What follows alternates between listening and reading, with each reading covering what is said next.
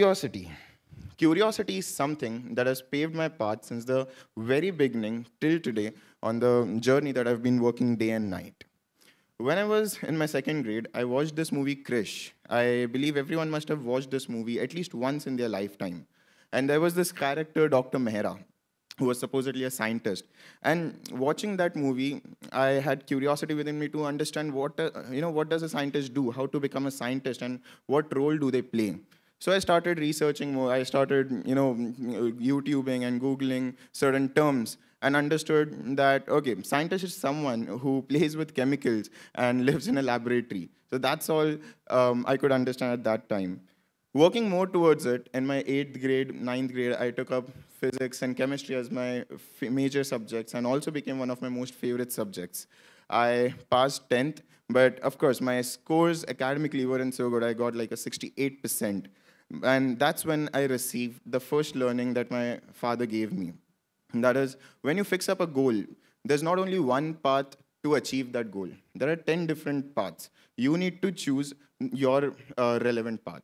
So, of course, I didn't have an option to apply to some renowned and amazing university, so I could get my 11th, 12th done or move out of India to get done with it. So I applied for NDA and 10 other things, looking for some place where I could become a scientist. After that, I started my 11th, 12th in a state board university, and during that period of time, there was a seminar in Mumbai, which I attended. Over there, there was a person who came from the US. He was a scientist astronaut candidate wearing the uniform just like I am wearing right now, and gave a talk on how can you become a scientist astronaut candidate and work in space organizations like NASA or ISRO. While I was in that seminar, I felt like one of the most dumb kid present in the crowd because over there were students who had immense amount of knowledge, and I didn't even know what was the size of the International Space Station. So it was kind of intimidating, but then my dad and I were like, okay, let's fight it through. It's not a problem. So I took up the challenge. He gave us an opportunity basically to write a research paper in 7 days and courier it to NASA Ames Research Center. We took up the challenge, and I started writing the paper day and night. In 7 days, I had written 54 pages of a research work, which included about space settlement. A settlement which can house nearly 20,000 people up in space at 400 kilometers of an altitude, wherein I had mentioned how can we provide them with food, how can we provide them with oxygen, life support system, how can we create artificial gravity, and all this in just 7 days. I couriered it to NASA Ames Space Center exactly on 10th of February and received a response in the month of March or April that I was selected. And that was the most surprising news I could ever get because I had no expectations while submitting that research paper. For me, it was just experiencing how it felt to research, how it felt to write a research paper and submit. So that next time when I'm writing something like this, I have a bit of prior knowledge as well. But yeah, they loved my research work, so I was called to Los Angeles. And present my research paper in front of Buzz Aldrin, Jim Bridenstine, Alfred Worden, and the biggest people who were present in the space industry. I rushed towards the US Embassy to apply for a visa, but then my visa was rejected. And that was a heartbreaking, moment for me because the very first opportunity that I got, I hit it hard. I got selected, but because of my visa issues, I was not allowed to go to the US. Um, During that time, Sushma Swaraj madam, who was the external affairs minister as well, she started, helping me out with the process at that time. Mike Mongo from the US started tweeting the presidential candidate at that time, Kamala Harris, about, writing Akshat Mohite should get a visa because such talent should be brought to the US. And looking at their efforts, I felt, why should I be depressed when other people are taking efforts so that I can achieve something? So I started trying harder. I received an appointment for a visa, but then the conference was over and it made no sense. So we skipped it. And a week later, Mike Mongo texted me. Mike was like, Akshat, these are just a few blockages. You need to hit harder so that you break these blockages and get a better hat. Maybe next year, when you're in this conference, you would have a better hat on your head. I was like, okay. in next few weeks passed, I started researching more about re-entry of space vehicles, material science, and smart memory ceramics, and all such domains. I started publishing papers. I published nearly 6 papers in the field of material science, along with other scientists that are currently renowned in these domains. Out of those 6 papers, one paper was about re-entry of space vehicle, which allowed me to get accepted in Project Possum. So Project Possum is a research mission that is supported by NASA in the United States. Possum means Polar Suborbital Science in Upper Mesosphere. So the clouds that you see right now in the sky are the stratospheric clouds. The clouds above them are mesospheric clouds, which are completely opaque and you can't see through them as well.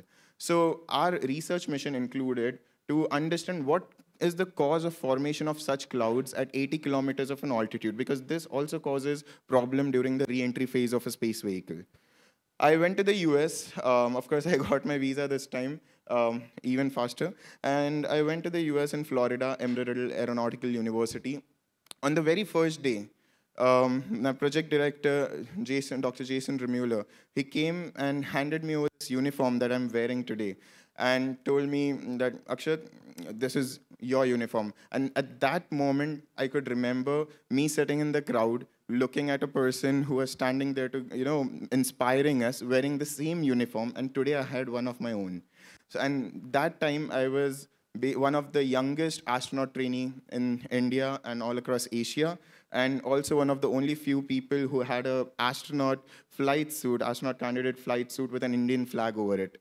So it was a very proud, moment filled with proud and enthusiasm and joy. I can't still explain how it felt. The next day, we were taken to the airstrip, and there was this extra 300L two-seater aircraft. And I was just clicking pictures, and I could just hear a voice from the back that, Akshat, just jump in.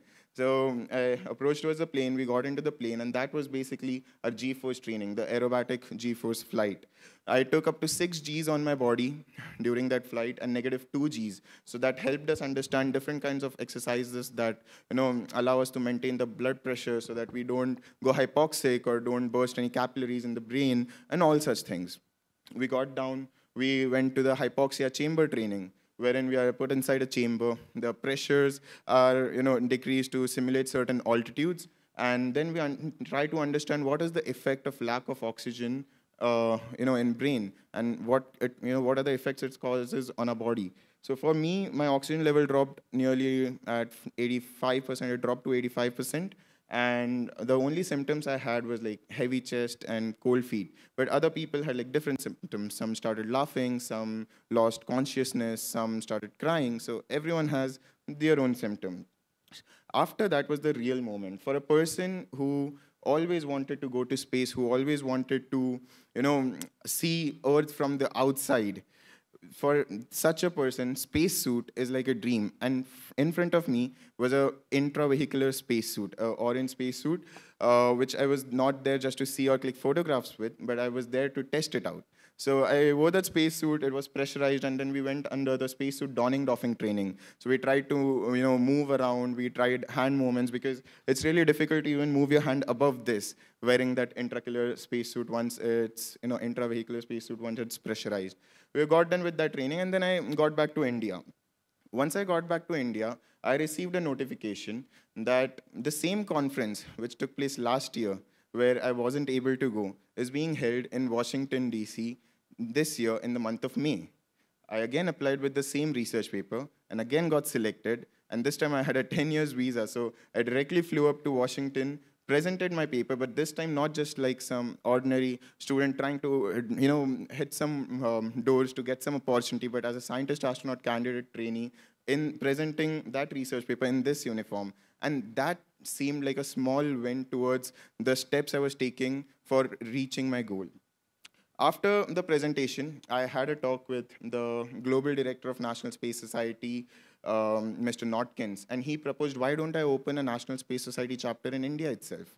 To which I instantly said yes, because I always believed in the never say no attitude. So we brought National Space Society, one of the world's biggest space societies across the globe, in Mumbai, in December 2019 and inaugurated it by the hands of Dr. Ravi Margasahayam, the one who launched Kalpana Chawla, many other astronauts to International Space Station, satellites to space, and we got him here after 50 years. So he inaugurated it, and the very first event, we were able to impact nearly 1,000 students. And that was something I really enjoyed doing, because for me, there was really less amount of guidance and understanding on what are the available opportunities and what are the steps that are supposed to be taken. But now that I knew, we had to pass it on. So we started National Space Society. I worked over it for a year as a founder and president. And after a year, my mentor, Dr. Ravi, mentioned that, Akshat, don't keep just one feather in your hat. And this is a really important lesson that I actually learned from him, that never just keep one feather in your hat, keep adding feathers. So I moved on to my next big thing. I passed over the responsibility to Pradnesh, and I started working as a CTO, Chief Technology Officer in Space Innova.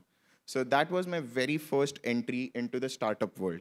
I entered as a chief technology officer, and Space Innova was a Delhi-based space education startup wherein we were teaching students about robotics, rocketry, orbital mechanics, and coding in space, and all sorts of such things. And during that phase, we also developed a small payload. So we started a whole new department, which was building rockets, sounding rockets, so that we can send our own payloads to space in our own made rockets. Of course, it was a very long shot at that time, but we still developed a whole team of aerospace engineering graduates and, from globally. But at that time, I was in my second or third grade doing mechanical engineering. So I had to get more exposure. I went to Dubai in a conference called IAC. Over there, after attending, I realized that there's a huge gap in the market, that everyone is focusing on building rockets, everyone is focusing on building satellites, but no one is focusing on human spaceflight. Right now, the whole private space sector is concentrated with rockets and satellites. So as soon as I came back, we decided to build Asia's first private astronaut training facility. And that's how Astroborn Space and Defense Technologies took birth. So Astroborn Space and Defense Technology was supposed to be a space tourism solutions company. But after 2 to 3 months of validating the idea, we decided to move on with a full-fledged space tourism company. So what Astroborn does right now is we are constructing Asia's first private astronaut training facility in Navi Mumbai, which will not only train commercial astronauts, but private astronauts, government astronauts, private astronauts, military astronauts, and even space enthusiasts like me. So students that are present here right now can apply to Astroborn and train as an astronaut trains himself.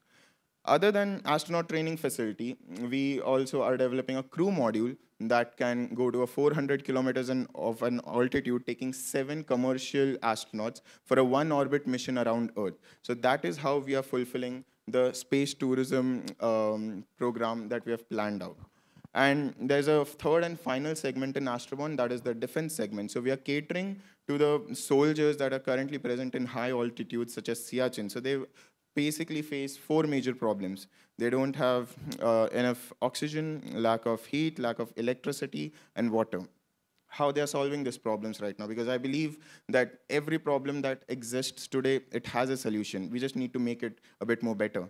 So right now, they're utilizing generators, kerosene-based devices to base and oxygen tanks. What we did is we devised a mechanism via which only a backpack-sized device can provide you with oxygen, heat, electricity, water without using kerosene or any fossil fuel, which means we won't be emitting any form of carbon at all.